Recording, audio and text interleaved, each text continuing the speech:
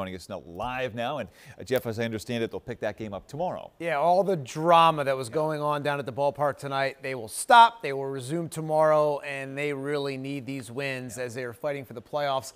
Phillies have the easiest schedule in baseball down the stretch. Of course, it is easier said than done. We know just how painful it is at times watching the Phils as they look to make the playoffs. Phillies strike first against the Marlins tonight in the first. How about Rhys Hoskins, 2-out RBI double.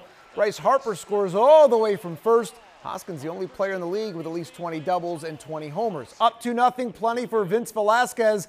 Coming off 2 brutal starts, he's sharp. 5 innings, no runs, 1 hit. But in the 9th, Rangers Suarez in for the save. Oh no! Jesus Aguilar, 2-run shot, ties it at 2, their 23rd blown save. Ay, ay, ay, most in baseball. And when it rains, it pours. Their second rain delay tonight. They're eventually suspended until tomorrow at 1:05. They'll pick it up, tied at 2 in the top of the 10th. All right, the Flyers score one of the top defensemen in the NHL. In a surprising trade today, the Flyers sending former 2nd overall pick Nolan Patrick plus Phil Myers to Nashville for defenseman Ryan Ellis. Patrick then immediately flipped and traded from Nashville to Las Vegas. Drafted 2nd overall just 4 years ago, Patrick did not live up to the hype. Of course, his young career derailed by that migraine disorder, causing him to miss the entire 2019-2020 season. General Manager Chuck Fletcher tells me this isn't about giving up on Patrick, it's about making the Flyers better.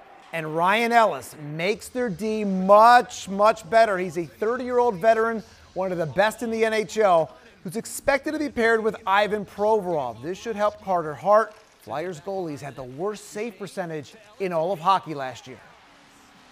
We acquired one of the premier defensemen in the National Hockey League, and a player that we feel, fits the needs of our team quite well. And in terms of his overall two-way game, his ability to move the puck, and which is an area I thought we struggled in a lot last year. Overall, just surprised, shocked, and at the same time excited at a new challenge and a new chapter.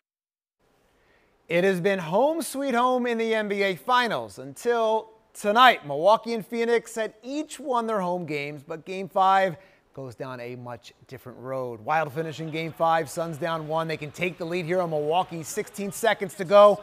Devin Booker stripped by former Sixer Drew Holiday, other way. Holiday to Giannis, Antetokounmpo. Wow, and the foul. Milwaukee staring down as they win 123-119. They take a 3-2 series lead. They're a win away from their first title in 50 years. Game 6, Tuesday at 9 here on 6 ABC.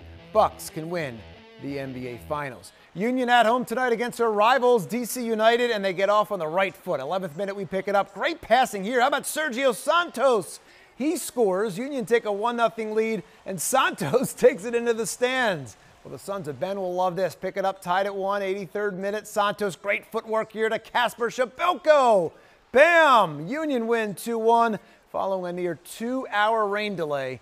It is their first win in almost a month. Finally, swinging over to golf across the pond, 3rd round of the Open in England. Here's Louis Oosthuizen for birdie on 9. Get in the hole. Drains it. He's 12 under with a 1-shot lead on Colin Morikawa heading into the final round. We'll have some drama in that event, and of course, back over to the Phillies as they pick up that game from tonight. Okay, you'll be busy tomorrow. Jeff, thank you. All right.